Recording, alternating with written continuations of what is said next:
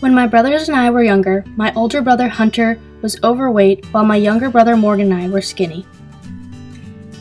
Hunter was not insecure about his weight, and he was very active. He became the youngest half Ironman at 12 years old and the youngest Ironman at 13 years old, breaking a 27-year-old record. Hunter's record still stands after 7 years. Hunter's love for the tri-sport competitions started at a young age. When he was 6, Lussi completed a kids triathlon. 500-yard swim, 10-mile bike, and a 2.5-mile run.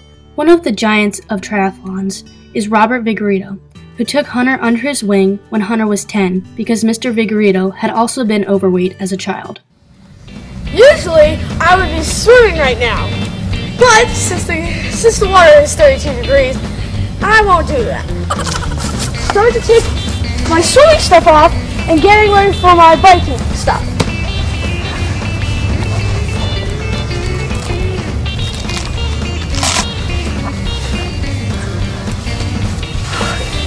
Takes a while.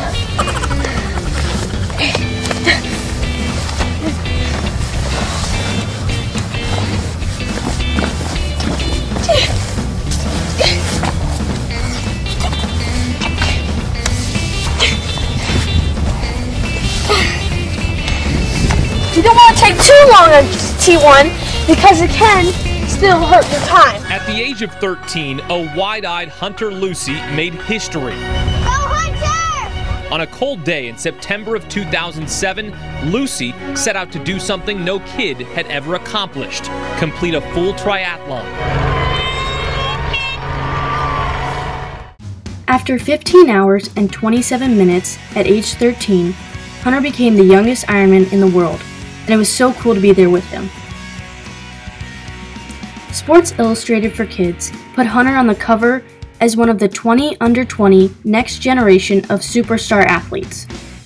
Ever since Hunter broke the world record, he has been up on Capitol Hill raising $250 million with Herschel Walker for kids' fitness programs, writing books, and giving speeches to get kids and parents exercising together. To exercise more. I want to try to get this nation healthy, basically. Hunter has become a fitness and health expert who parents look to for advice on how to motivate their kids to exercise. Recently, Hunter was named to the National Mixed Relay Triathlon team. A mixed relay triathlon is when 2 men and 2 women each swim 300 meters, bike 4 miles, and run 1 mile as fast as they can, one after the other, against other teams from other countries. It is very exciting and was a demonstration sport in the 2012 Olympics. Hunter will soon be off to Vitoria, Spain for a training camp before the World Cup Triathlon in Hamburg, Germany on July 12th and 13th.